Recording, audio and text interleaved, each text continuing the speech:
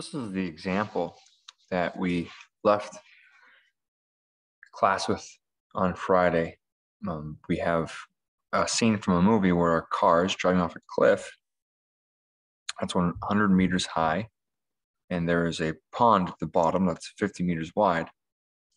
And we need to know what is the minimum velocity at which this car needs to be driven off the cliff so that it hits the ground beyond the lake in a fiery crash for the scene for the movie.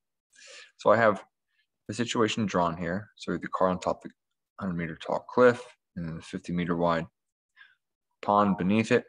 So we need to know what this initial velocity needs to be. So first we're going to define our coordinate system. So what do we know and what do we not know? Well, we know that because it's driving horizontally off the cliff, the initial velocity in the y direction is going to be 0, right? Because it's not moving in the y direction. We also know that acceleration in the y direction is going to be negative g. We know its vertical displacement. It's going to come here and it's going to end down here. So its vertical displacement is going to be negative 100 meters. And if we're just looking for the case where the minimum horizontal displacement required, so the minimum velocity, then we're looking for x is greater than or equal to 50 meters. Okay, that's pretty much what we know. The unknown and what we're looking for is v initial, which is v initial x, since the entire velocity is directed in the horizontal direction because it's driving up this cliff.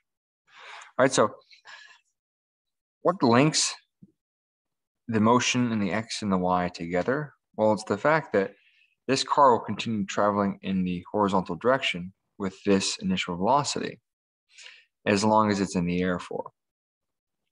So how long it's in the air for is determined by its motion in the y direction. So how long it takes the car to go in a y direction from rest to hit the ground 100 meters down, that's going to determine how long the car has to travel horizontally, and therefore what speed or what velocity it needs to travel horizontally in order to cover the required distance. And so we're going to need to figure out time to fall. And once we know the time to fall to the ground in the vertical direction, we're going to know the time it has to travel horizontally. And from that time and the required distance, we can figure out what velocity we need. So the relations, if we have our kinematic equations, have them in your notes. One of the good kinematic equations that'll work is y equals v initial y t plus 1/2 a y t squared. Now, we need to solve for t, and this is quadratic in t, but fortunately, the initial velocity in the y direction is 0, so that term drops out to 0. Ay is negative g, so we get negative 1/2 g t squared. And so t equals negative 2 y over g square root. It's like, oh, that's worrisome, that negative in the square root, but remember our vertical displacement is negative, so it's going to make that a positive. So equals, so we just leave it like that for now. So that's our time. We could plug in our numbers, right? It'd be 2 times 100 is roughly 200. 200 divided by 10, or approximately 10, is roughly 20, and square root of 20. But we'll plug those in I'll plug those in later. What we can do is we can just get rid of this negative signs and drop the vector sign. So we know that y is a -2. So we can just say, instead of writing y in a vector, let's just write 2y and just the magnitude of y divided by g, and let those negatives cancel out, so don't have to worry about that anymore. Okay, so that's in the y direction. That gives us our time. So now in the x direction, we know that x is equal to v initial x t.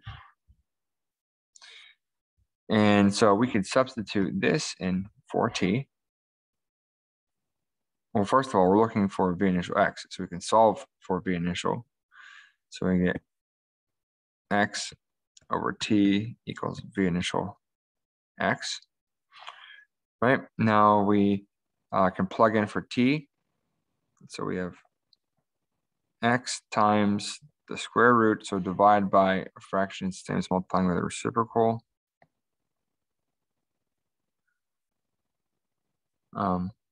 Equals v initial x. Right, so now we can plug in our values. And since x has to be, is greater than, can be greater than 50, greater than or equal to 50 kilometers, when we plug in x is the 50 will be the minimum, so v initial x will have to be greater than or equal to whatever this term is. Because if x increases, vx will increase, but if x decreases below 50, that would require a decrease in v initial x. So we plug in our numbers: 50 meters times the square root of 9.8 meters per second squared, divided by 2 times 100 meters. And so v initial x has to be greater than or equal to that.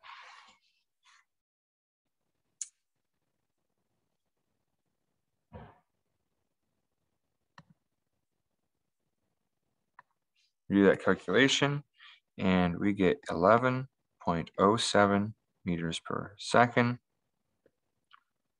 That our velocity, initial x velocity, needs to be greater than or equal to. So this car has to be driven off this cliff with a velocity of 11.07 meters per second or greater in order for it to clear this pond and crash on the other side of the pond for the scene. Okay.